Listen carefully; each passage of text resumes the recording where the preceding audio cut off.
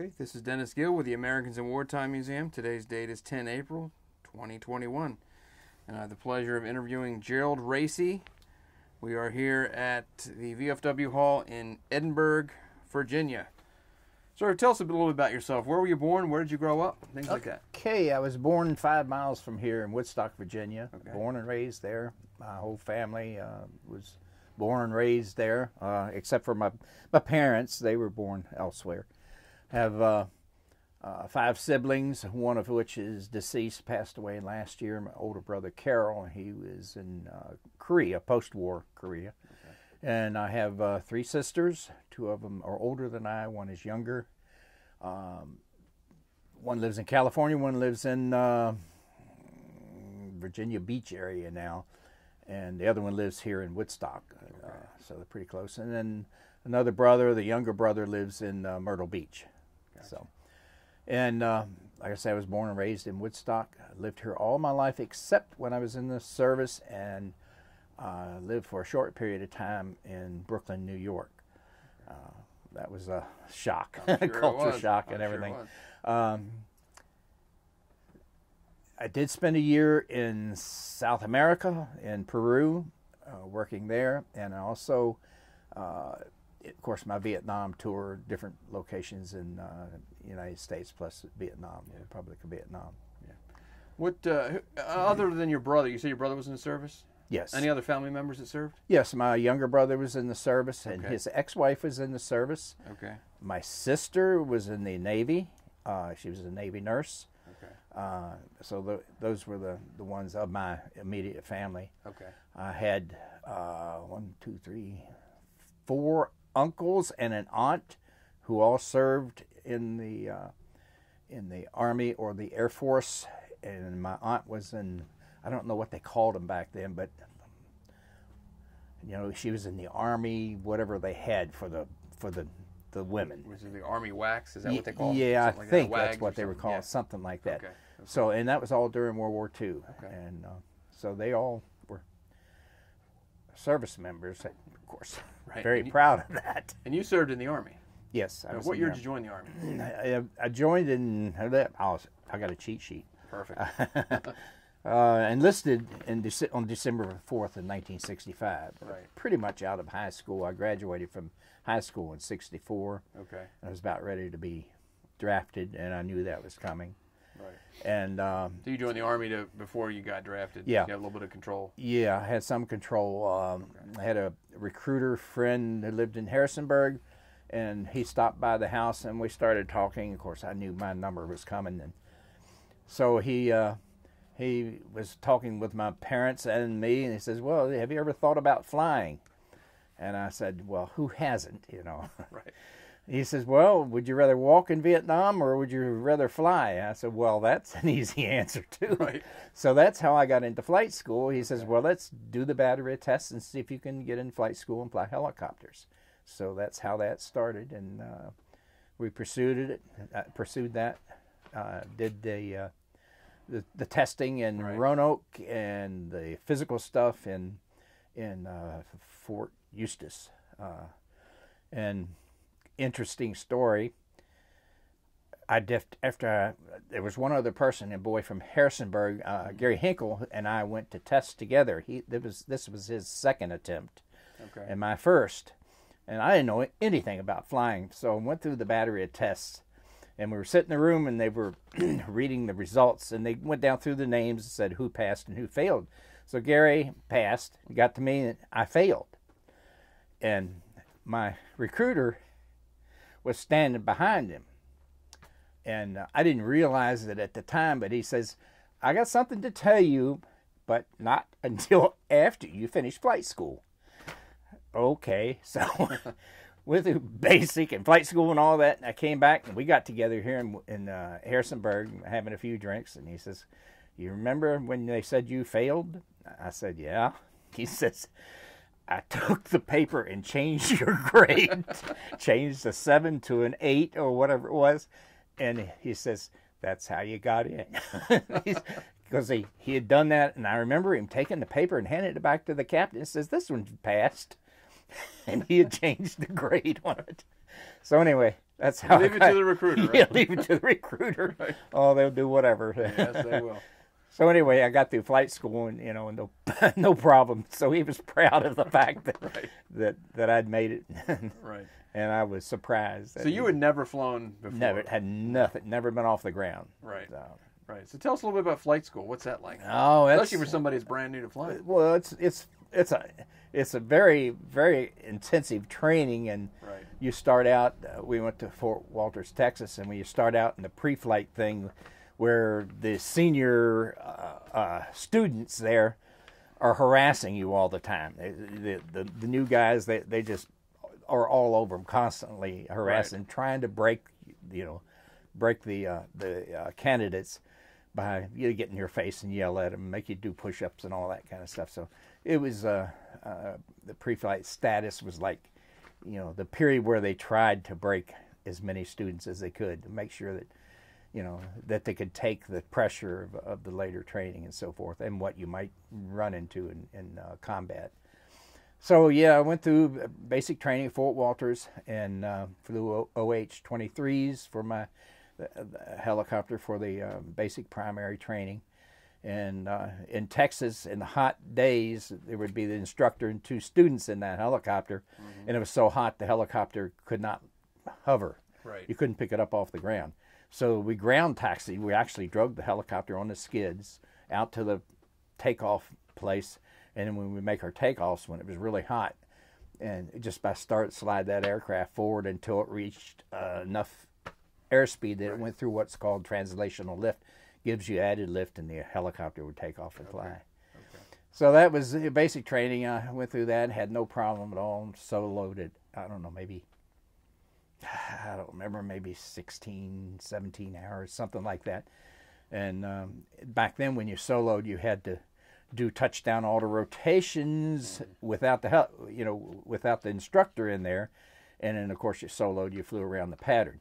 So you soloed first, and then later on, you'd have to go out and do touchdown auto rotations with a helicopter without the instructor in. Later on, they changed that. I guess they meant too many helicopters, and they didn't have to do the touchdown auto rotations. But that was no problem. Do you learn, real quick before you get off of this, do you learn any fixed wing stuff? No, but so much of it is, transfers. The aerodynamics is, of the rotor blade wing is a wing. It just rotates. It's almost identical to the airplane. Okay. So the aerodynamics part of it, and the navigation and all that kind of stuff is pretty much the same. The biggest difference is what it takes to manipulate the aircraft to hover it and so forth, and to take off and land. Gotcha. Okay. So finished that, and then when they transferred me to Fort Rucker to start the transition into the Hueys and the advanced training, the school was already filled up, so they held me over and checked me out in a 44-passenger bus, and I drove students around for a month or whatever it was until they had an opening for me at Rucker. So I went to Rucker and transitioned. Well, we went through the instrument training first in the Bell OH-13, and that was equipped with instruments so we could learn how to fly under the hood and so forth in instrument conditions.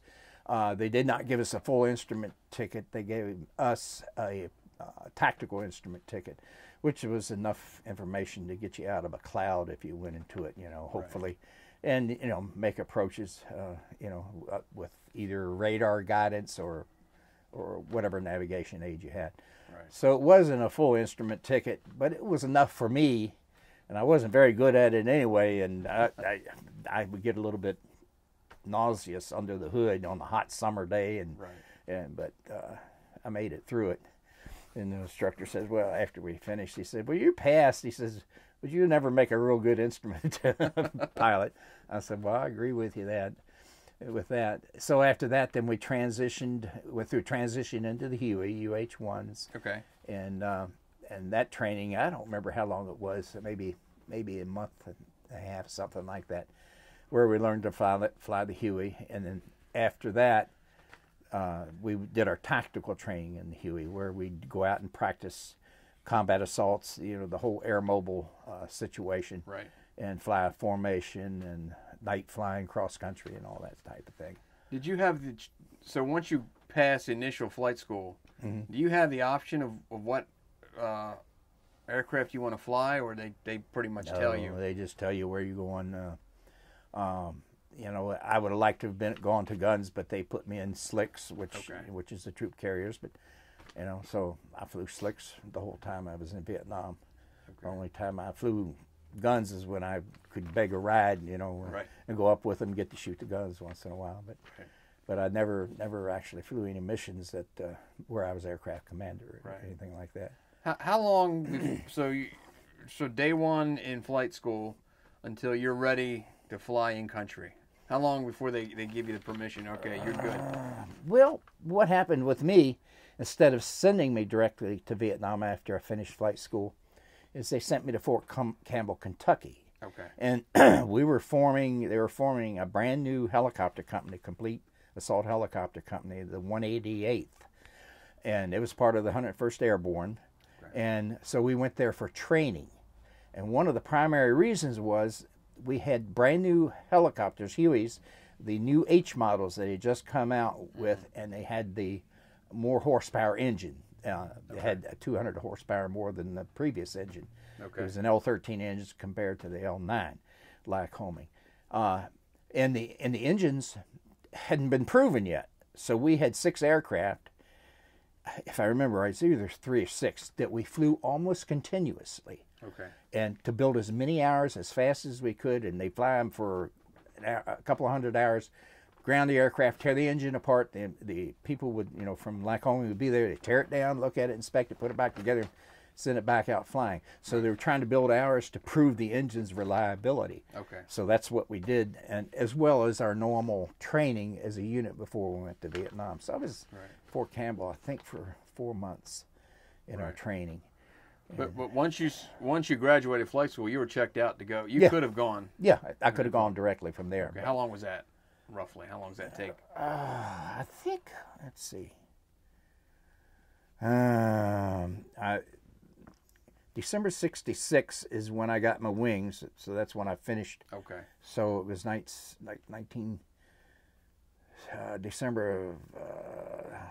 4th, 1965. So about a year. About a year, including basic training. Gotcha. Basic training, I think, is 3 months or 4 months, something like that. Okay. So that's about a year from the time I entered the service till I was ready, theoretically, to go fly. Right.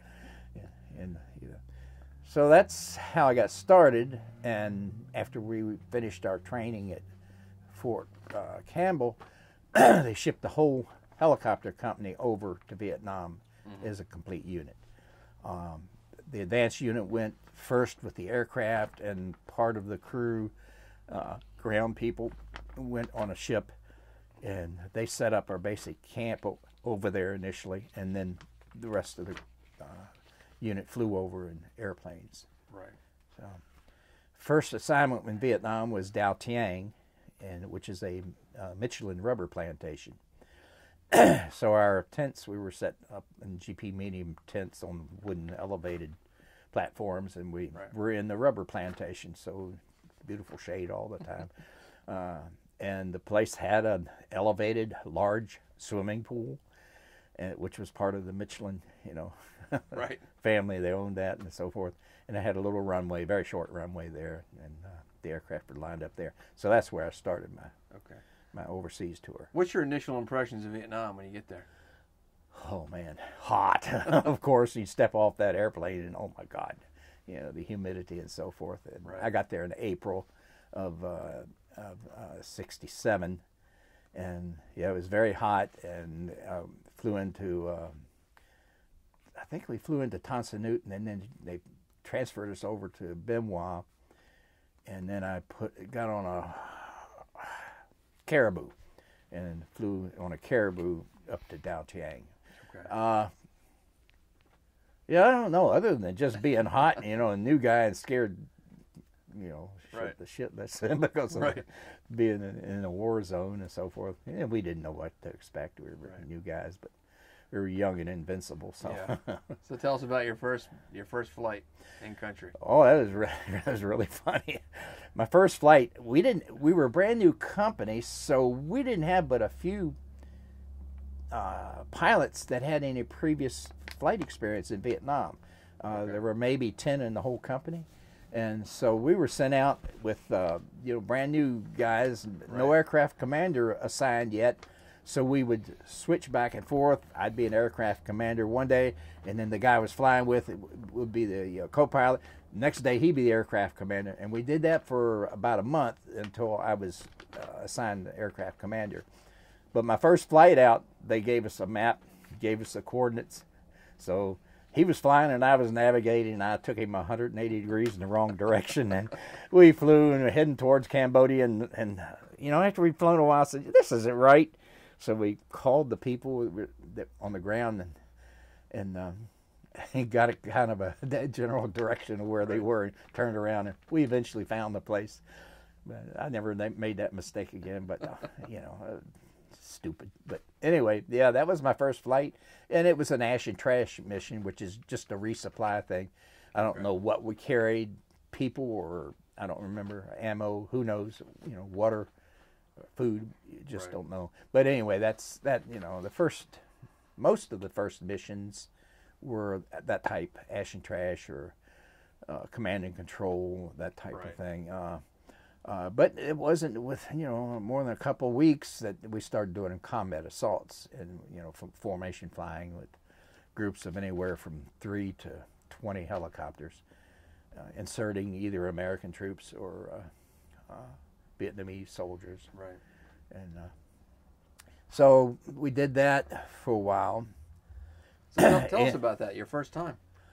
What? The first time you combat assault? Combat assault. Oh, I don't know. You're so busy flying, you just, you're, right. If it's 20 aircraft, you're flying whatever formation the leader calls, and he does all the navigating, and you just fly off the aircraft beside you you just try to maintain position and try to keep it fairly tight and snug.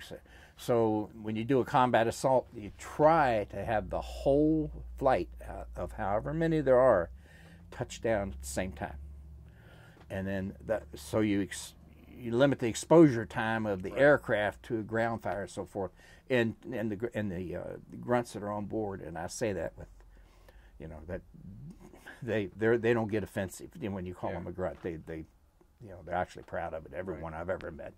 But anyway, you try to land all at the same time so that they can get off the aircraft and exit the aircraft and have a minimum amount of exposure to ground fire, and then so that when the last guy in formation, he'll say,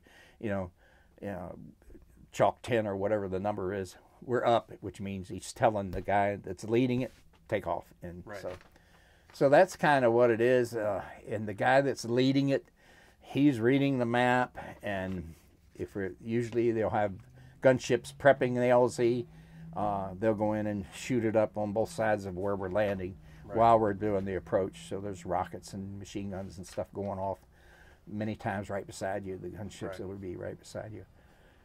So unless you were getting shot at, it's tense, and it's you're trying to find a place to land. You're trying to stay in formation and get the aircraft down and get your troops off safely, and then get back out of there as quickly as possible. So that's basically it. And then you may or may not go back and get them the same day. If they get into contact, then we may go in and resupply and take out the wounded. So it all depends on what happens once they're in there.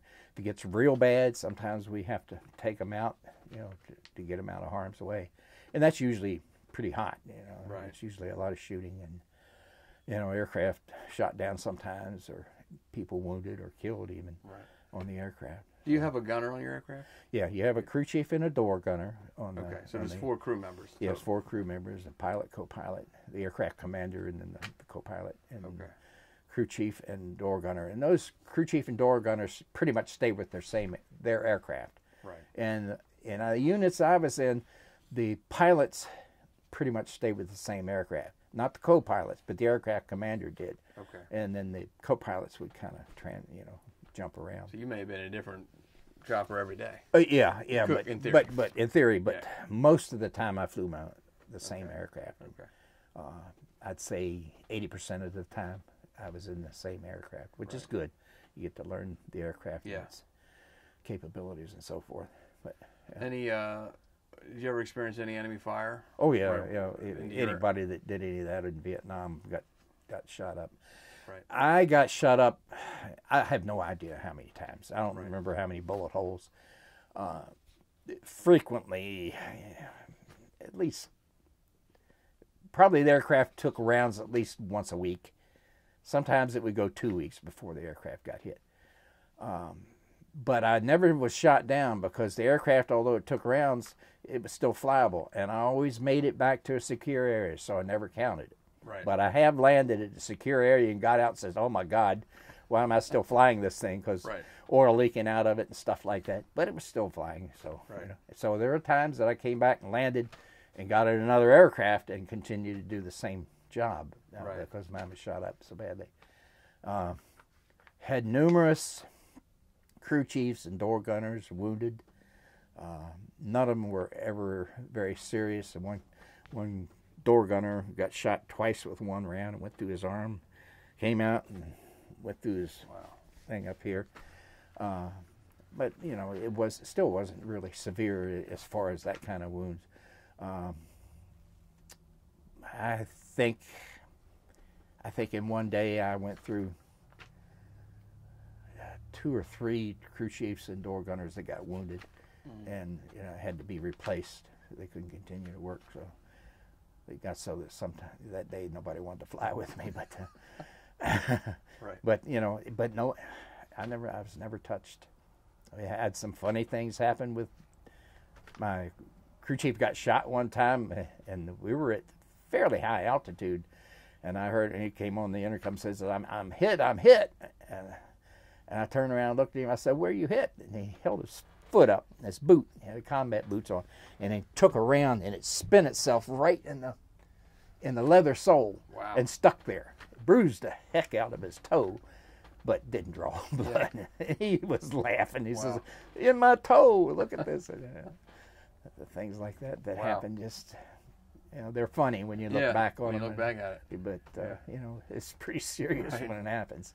What kind of tempo did you guys have? Were you flying every single day, or was there any downtime? We were limited in the number of flight hours you could fly in a 30-day period. Okay. Don't ask me exactly how many because I don't remember. All I know is that in 1 year's time in Vietnam, I flew right at 1,300 hours. And the reason I flew so much is we had these brand new helicopters with this big, powerful engine, and everybody wanted us. All the units wanted us because we could carry extra people, and we could work at higher altitudes. Right. So they worked us really hard. Not too many people in Vietnam in 1 year period flew 1,300 hours and most of that's combat time. So, we, after being in the country for about 2 months, they took the whole company and transferred it up to Tui Wa, which is in the 2 Corps area. We were stationed initially in the 3 Corps. It took us up to Tui Wa, and the reason being they wanted us to work with the Korean units up there, the White Horse Division and the Tiger Division, because they were working in the mountains, and it would put that more powerful engine to test and utilize it better. So we went up there and worked with the Koreans, and super soldiers. Had nothing but good to say about them. They were just tough as nails. And but I have a really sad story to tell while I was there, and the sadness is the reason this happened. I was flying. I got to be pretty close friends with this particular Korean captain, and they had found some cave situation, and it was filled with sewing machines and stuff like that to make clothing and repair clothing, and they wanted the sewing machines. So the Koreans were in these caves pulling these sewing machines out. So we had to go hover and drop a rope down over the jungle, and they'd tie on a sewing machine or two, and we'd hover up out of there and fly it back and set it down back at their base. And Then we come back, and well, on the third trip in, this Korean captain that always flew in the jump seat, which is your pilot, co-pilot sit here, and he's sitting right here between you, but just a little behind you. So he was literally leaning over talking to me, and we were in the third trip in there, and they were tying on sewing machines, and bap, bap, bap, rounds came up through the belly of the helicopter, went through his leg, came out, went under his rib cage into his heart. And of course we cut the rope and took him to the hospital, but he didn't survive. And such a waste just for some sewing machines, and that really affected me. Still does. Such a waste. But anyway, that's war. That stuff happens. But so we worked with the Koreans for about 2.5 months, and then they transferred us all back down to Daotiang, and we flew combat assaults and stuff out of there. And while we were there, Charlie attacked us, and our CO had all the revetments lined up on each side of the runway, just nice and neat up and down each side of the runway. Charlie set up their mortars off the end of the runway, a quarter of a mile out of town or whatever it was, and started walking mortar rounds up there along the runway, and just did a number on our aircraft. I think we lost maybe total 5 or 6 aircraft direct hits or very close to direct hits, and a whole lot of them were grounded because of shrapnel and so forth. So our CO got relieved because of that. And so then they dispersed the aircraft all over the compound, built revetments all around, so that they weren't lined up like that. I don't know why I guess they wanted to make an example of him, but the other unit that I was in later on, those revetments were lined up, in one particular place, and pretty much in a line, just like they were at that runway. Yeah. So, that was pretty bad. That was a nasty night actually. So after 6 months, because we went over as a complete unit, they had to get about half of the pilots out of the unit and bring an equal number back into the unit. Otherwise, everybody would de-roast back to the United States at the same date. Same time. So they transferred me to a unit over at Phuc Vinh, which is, Daotiang was about 35, 40 miles northwest of Saigon. Phuc Vinh was just about due north, a little bit northeast of Saigon. So I went over there, and they didn't have H models, they had the L9 engines, so I had to get back tuned to flying something with a little less power. But it was no big deal. So I went over there and was aircraft commander. I go a step back. I made aircraft commander after about a month and a half in country, and so they had to get a bunch of aircraft commanders out there, Right. So from then on, I was an aircraft commander at the new unit. Our barracks were chicken houses that were converted to living quarters, and everything was already set up there, so it wasn't a bad situation as far as a living situation. Yeah. Still did the same type of thing for the rest of my tour, combat assaults and ash and trash and flare missions at night.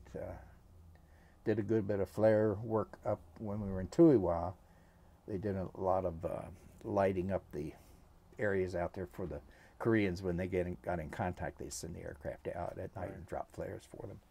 Okay. And I did everything you do with a helicopter in Vietnam that I know of, except fly gunships.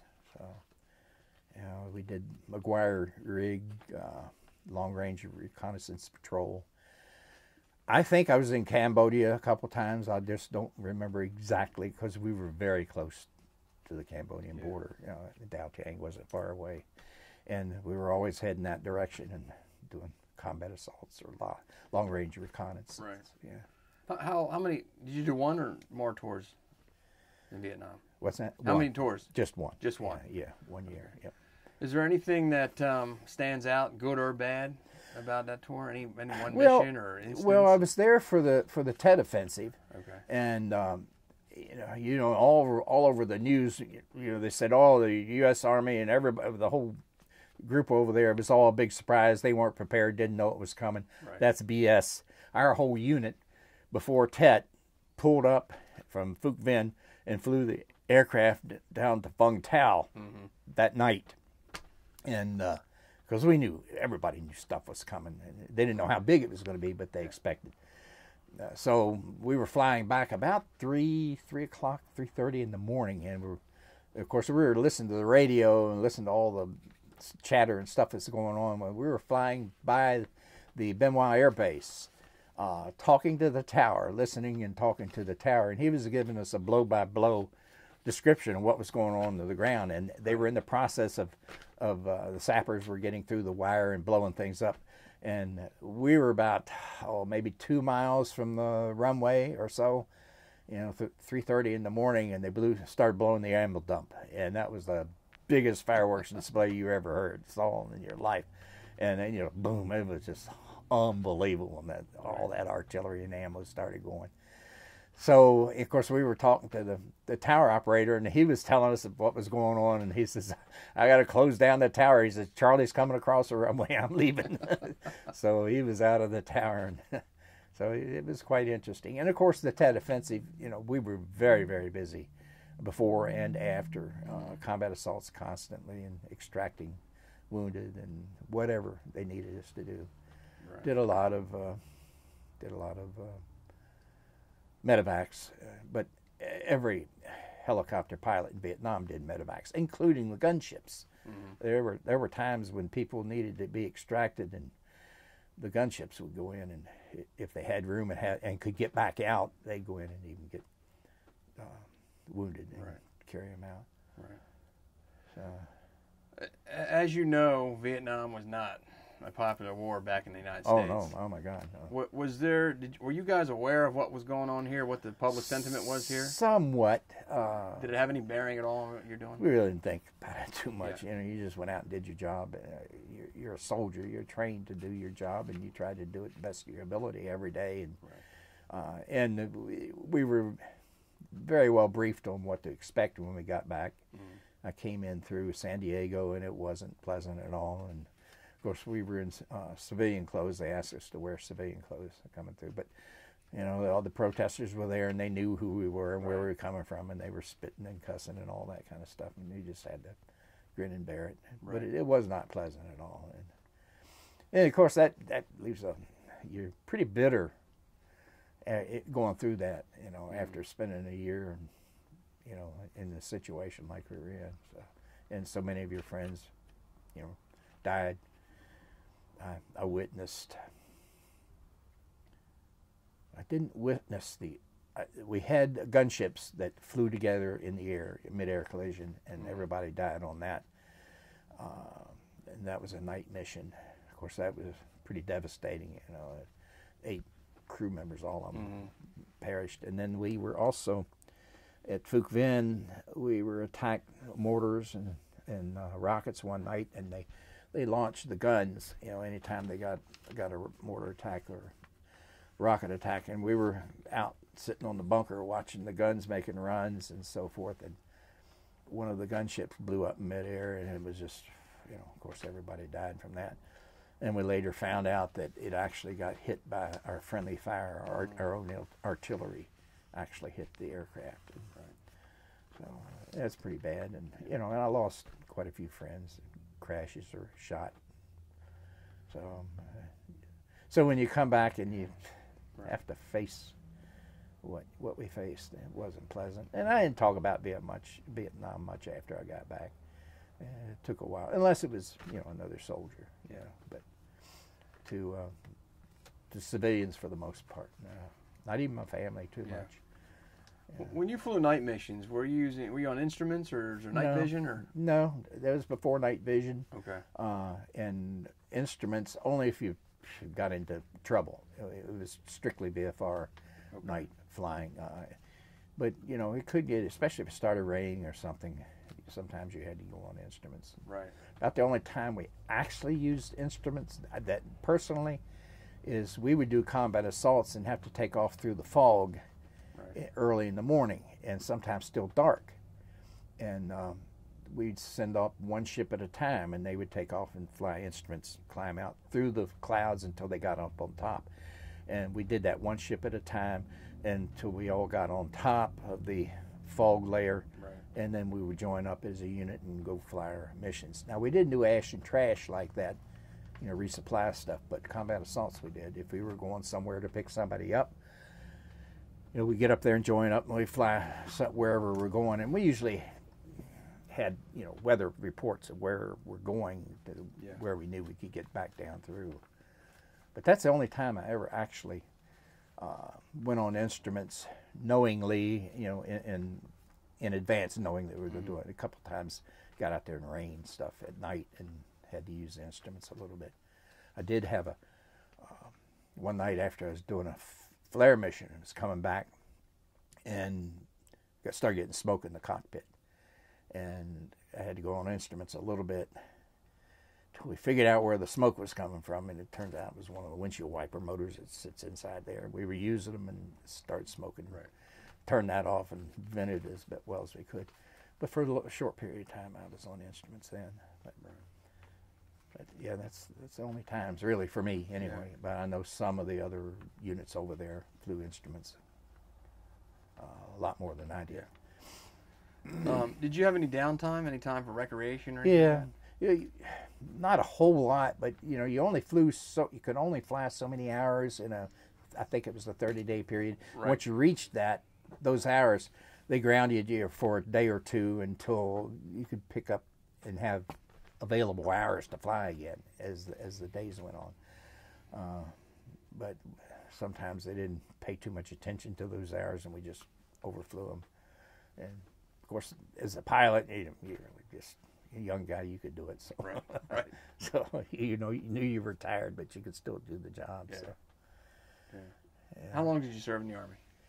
4 years. 4-year commitment. Yeah. Okay. So you never went back to Vietnam after that first? No. And of course, at the time my time was about up, then they didn't need all these pilots, and they started rifting us. Right. So I was offered like a 2 or 3 month early out, but I said, well, I'd rather not take it if I don't have to. So I stayed into my full tour. Right. But and in order to stay in, I could have, but they wanted my wife and kids and all that. I had to commit so much. I said, right. Oh, no.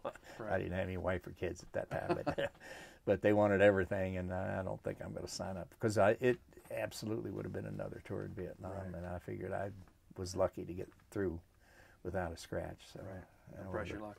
Yeah, I'm going to press my luck. Yeah. How you look back on it now? How did your combat experience? How's that affected your life? Well, God, I mean, we saw so much death. I saw so much that I took the U.S. ambassador and somebody else, I don't remember, some other high-ranking general or something, into a mountain yard village that had been destroyed by Viet Cong or NVA, and because these units were civilians were helping the American soldiers, the NVA took no mercy on them. So they went into this village at night and just all these these indigenous people were in their holes that they had, hiding places they had, and they just torched them with threw hand grenades in, and then they used flamethrowers, and of course when I took the ambassador and whoever that general was in there, we shut down and spent a couple of hours, and they had photographers and so forth and took pictures, and it was just human bodies when they're burned like this, it's just awful to see. And I don't remember how many, maybe 20, 25 were lined up there, all deceased. And, every day, well, not every day, but any time that the soldiers got into, a hot LZ and got into combat, firefight, there was invariably wounded and frequently, KIAs, so we had to go in and extract them, and, a lot of blood and that, and body bags and so forth. So you dealt with that pretty much on a weekly basis. You would have to deal with that. It hardened me to death, you know, because I saw so much of it and wounds and so forth. So I think it toughened me in that respect. But I didn't, as far as I know, I didn't have any PTSD from it. You know, most of us, when you come back, you don't sleep well because you hear these noises outside, a backfire of an automobile or fireworks, and for a while you roll out of bed and pull the mattress on top of you, things like that. But most everybody that was in Vietnam, you know, suffered that for a while when they got back, till they got over that, realized they're back in the world. So. Right. I don't know. You'd almost have to ask somebody, you know, that knew me before and after to, Right. you know, how much. You know, obviously it changes everybody. Yeah. But I don't know. Other than the bitterness of having to deal with, you know, the anti-war people. That's about the only thing that was really a negative. You know, I was all in to doing their job over there while we were there, and Right. I believed in it. And to a certain extent, I think I still do. If the politicians would stay the hell out of it and let the, you know, let the military do what they do best. That seems to be the problem in every war. Yeah. Unfortunately. So our mission here is to record and capture these stories like yours. Mm-hmm. Hopefully somebody in 50 or 100 years might watch this. Yeah, maybe.